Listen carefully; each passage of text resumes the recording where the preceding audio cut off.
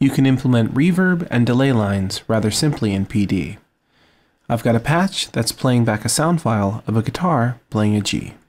To implement reverb on this sound, I'll disconnect the final gain stage from the DAC.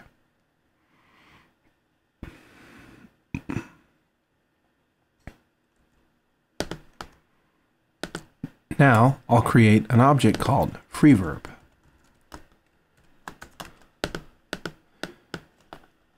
I'll connect the output of the final gain stage into the left and right inlets of Reverb. That's for channel 1 and channel 2. And then the outputs of Reverb into the DAC. Now we'll play back the sound and hear reverb. We can use a variety of arguments to change the wet-dry mix of reverb and as well the room size.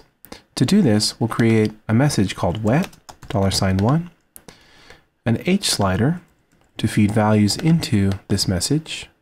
And we'll change the properties of the H slider to make it a bit narrower and taller, and then to feed output from 0 to 1. Now we'll copy this and paste it twice, but change the message to be dry and then room size. Now we'll put the output of the message into the leftmost inlet of reverb. It doesn't need to go into the right inlet. And we'll play the sound, and then we'll start to adjust the parameters. Let's loop it. So wet will adjust the affected signal, dry will adjust the non-affected signal. So you hear more punch, and room size will affect the overall size of the reverb.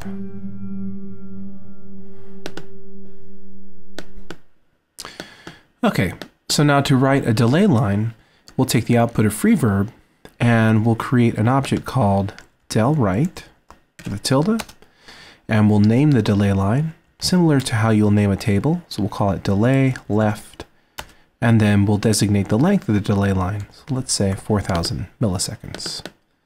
Move the DAC down because we'll need some room. We'll leave reverb connected to the DAC, and then we'll also connect it to these delay lines. The idea here is that we'll get the sound straight out of reverb, but then we'll get these delay lines discretely in the left and right channels. So I'll create another del right object, but I'll call this delay right. One for the left channel, one for the right channel. Take the left output of reverb and put it into delay left, and the right into delay right. Now to read from these delay lines, I'll need to create an object called del read, tilde, and then the name of the delay line that I'm reading from. So here, delay left, and then finally the space between reading and output. So this is the actual delay. Let's say 1,000 milliseconds. I'll put this into the leftmost inlet of the DAC, copy it, adjust the argument here, so it's delay right, adjust the milliseconds, 1500, and put it into the right input of the DAC. Now let's take a listen.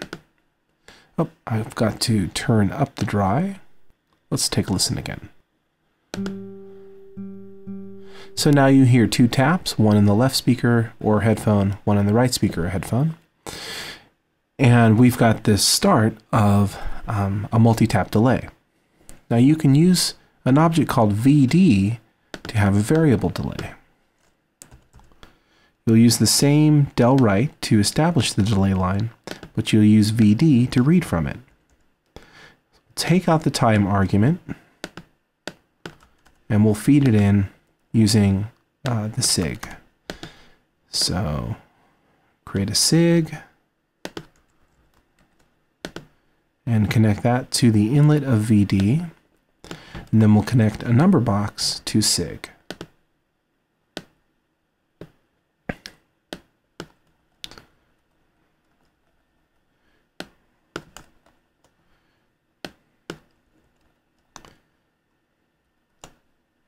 Now let's feed a value. So this is going to be the delay in terms of milliseconds. So we'll just pipe some value in, and still hear left and right taps. And the benefit here is that we have a little more flexibility on adjusting the taps.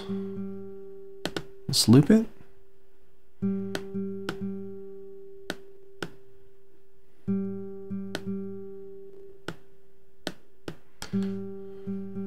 And there's some zipping when you're trying to adjust it as the reverb happens, so you'd want to do the adjustment after the reverb played, or the delay played itself out. If we want to create more taps, we can just create more references to the delay lines and then pipe them into the DAC.